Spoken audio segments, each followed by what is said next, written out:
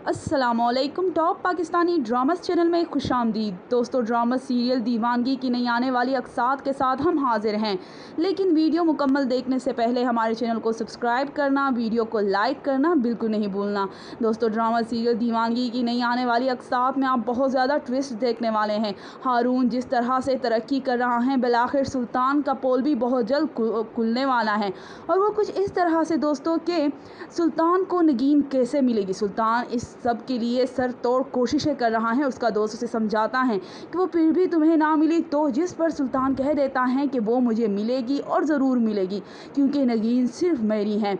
दोस्तों, आप देखेंगे कि सुल्तान हर मुमकिन कोशिश करता है कि वो नगीन को वापस पाले। वो हारून को बहुत ही ज़्यादा और बहुत जल्दी तरक्की दे रहा होता है। उसकी जॉब में उसे जो आसाइशें मिल रही हैं, नगीन उन आसाइशों को देखती हैं तो परेशान हो जाती हैं, क्योंकि इतना कुछ हो रहा है और इतनी जल्दी हो रहा है। उसे ये सब देखकर बहुत ज़्यादा परेशानी होती है, लेकिन एक बार पहले भी वो हारून के सामने अपनी इस परेशानी का इजहार कर चुकी थी। तब हारून ने उससे कहा था कि शायद तुम्हें मेरी खुशियों से खुशी नहीं मिलती, जिसके बाद नगीन चुप हो गई थी।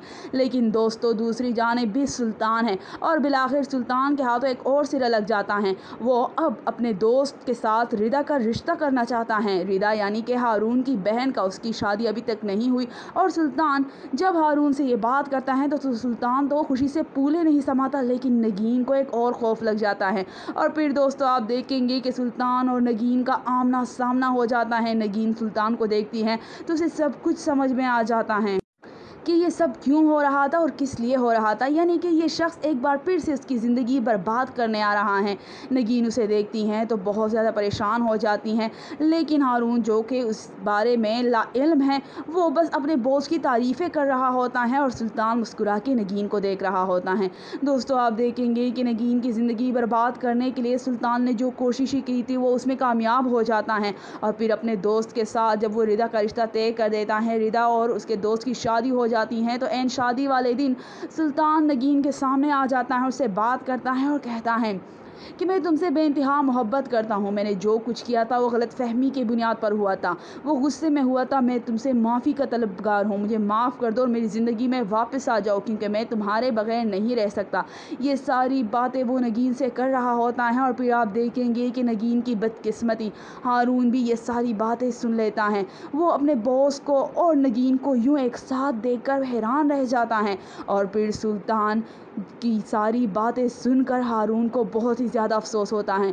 यानी कि जिस लड़की से उसने मोहब्बत की थी और जो शख्स उस पर इतना मेहरबान हो रहा था, वो इस वजह से हो रहा था, वो इस लड़की की वजह से हो रहा था। आप देखेंगे कि वो नगीन से अपनी नफ़रत का इजहार कर लेता है।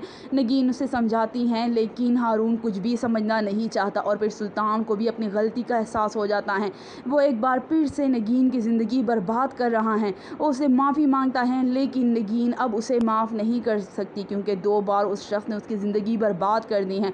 सुल्तान बहुत ही गुस्से में आकर नगीन को अपनी ज़िंदगी से निकाल देगा, और फिर एक बार फिर से हारून बहुत ही गुस्से में आकर नगीन को अपनी ज़िंदगी से निकाल देगा, और एक बार फिर से सुल्तान नगीन का हाथ थामने के लिए उसके सामने आएगा। लेकिन आप क्या कहते हैं दोस्तों कि सुल्तान ने जो कुछ नगीन के साथ किया है, क्या वो नगीन को डिज़र्व करता है? क्या नगीन उसका बढ़ा हुआ हाथ थाम लेगी? कमेंट में अपनी कीमती राय ज़रूर दीजिएगा, लाइक करके ज़रूर बताइएगा। शुक्रिया।